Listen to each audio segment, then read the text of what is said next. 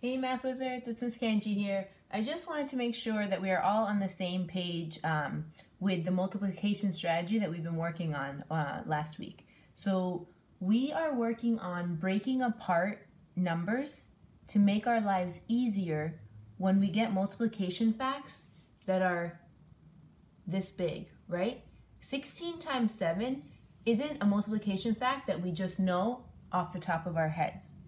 But we can break up this fact, this larger, bigger, harder fact, into smaller bites, smaller facts that we do know, and then we can work with those smaller bites to get our final answer, our final product. So I'm going to walk you through the steps right now, and if you follow these steps with any other larger problem, larger multiplication fact, you should be able to get your answer the same way that I'm going to be getting mine. So let's get started. I have 16 times 7. So my brain goes directly towards the 16. And I'm looking at the 16 and I'm thinking, how can I break up 16 in a way, in smaller bites that I can handle, to help me then multiply those numbers, those smaller numbers, by 7?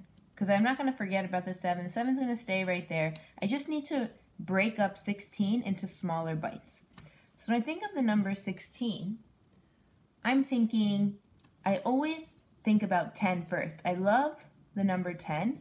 If I take out a 10 from 16, I have 6 left, right? 10 plus 6 is 16. But I mean, that's not the only way you can break up 16. 8 plus 8 is also 16. So that's another way I could break up 16. Another way you could break up 16 is 4 plus 4 plus 4 plus 4. So and I know there's other ways, but these are just a couple of ways to break up the number 16, just so you know. So this 16, yes, it's the number 16, but just know it can be broken up in different ways. Since I really love the number 10, and I know my tens facts, my multiplication, I know my tens, so I'm going to stick with this one, the way 16 is broken up here, this number bond. So my step 1 is going to be creating a model. It's a rectangular model, and I'm going to fill in my numbers. So I'm going to be multiplying by 7, and this big piece right here is the 16. 16 times 7, or 7 times 16, right? But since I don't know this big fact, I need to break it into pieces that I do know. So my pieces that I do know are the 10 and the 6. So I'm going to break up my 16 into a piece of 10 plus a piece of 6. So to really show the two different arrays, the two different pieces, I have this piece right here,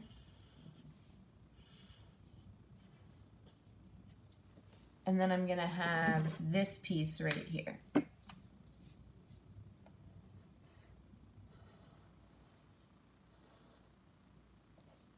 Okay, so I have the 6 from the 16, and I have the 10 from the 16. And my 7 stayed the same. So now I need to figure out what is each, these are my two arrays, my two rectangles, like what is going to be the product of each one. So instead of this 16, I have it in 10 and 6. So I'm going to be multiplying 10 times 7, which I know is 70. And then I have to multiply my 6 times 7, which 6 times 7 is an easier fact than 16 times 7. 6 times 7 is 42. So I'm taking my 70 and I'm taking my 42, and I'm adding up those pieces.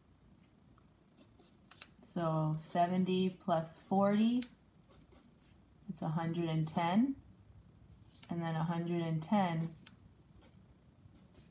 plus 2 is 112. So my final answer here to 16 times 7 is 112. And again, to walk you through the steps, First, we decided how we wanted to break up our bigger number, 16, and I chose 10 and 6. 10 plus 6 is the same as 16. And then I took each piece and I multiplied it by the other factor, which was 7. So 10 times 7, that's easy, that's 70. And 6 times 7, that's a smaller fact, that's 42. Then I added up my two pieces, 70 plus 42.